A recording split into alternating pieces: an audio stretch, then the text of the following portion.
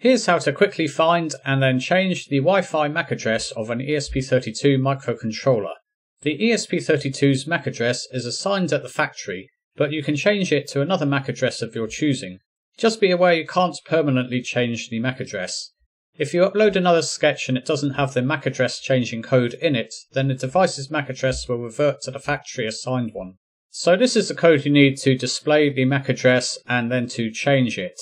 There's a link to it in the description. So I'll do a quick code walkthrough. So we need to include two libraries, Wi-Fi and the ESP Wi-Fi. So at the top here, you'll need to put your Wi-Fi network's SSID in here and the password in here. I should mention that if you just want to check the MAC address, you don't actually need to connect to the Wi-Fi.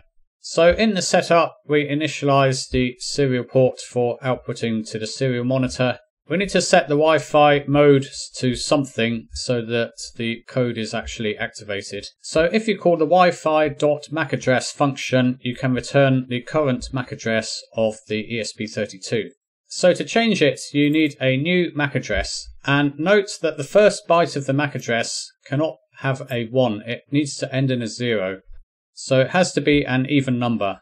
You can use any hexadecimal value for the rest of them. So we call this internal ESP32 function to set the MAC address. So you simply put in this constant and then you put in the new MAC address from here. So if the MAC address was successfully changed, it should return a 0.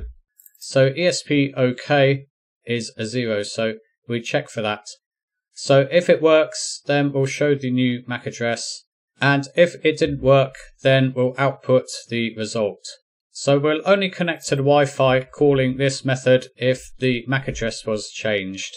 So here's a quick function just to connect to the Wi-Fi network. So we don't need any code in the loop, although you must put a loop in or it won't compile if there isn't one. So you just need to go to Sketch and Upload, and once it's uploading, remember to hold down the boot button on the ESP32 once it says connecting. And this is the output. It will also show the local IP address that the device has been assigned by the router. In this particular example, I didn't change the MAC address, so it shows the error message. When I ran it previously, I set it to the new IP address, so that did work successfully.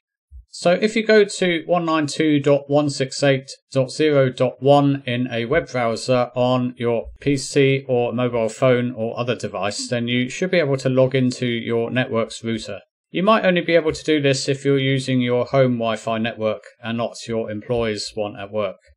So every router is different, so I can't really show you a generic one, but if you want to reserve an IP address based on a MAC address, then there's normally something here like a routing table. So you put in the IP address you want on the local network, which is normally 192.168.0 something, and then you can put in a name and you can put in the MAC address. So if you're setting up Home Assistant or something, or some other Internet of Things device manager, then it's really useful to have a fixed MAC address on the devices that are connecting. So as you can see, I've set up a fixed IP address for my 3D printer and also the PlayStation. I should also mention that if you're doing streaming, for example on an ESP32 CAM module, then it's really useful to put in a fixed IP address. Otherwise, every time you start it up, you might get a different IP address. So that's how to find the MAC address and change it on an ESP32. I hope you found this video useful. Thanks for watching.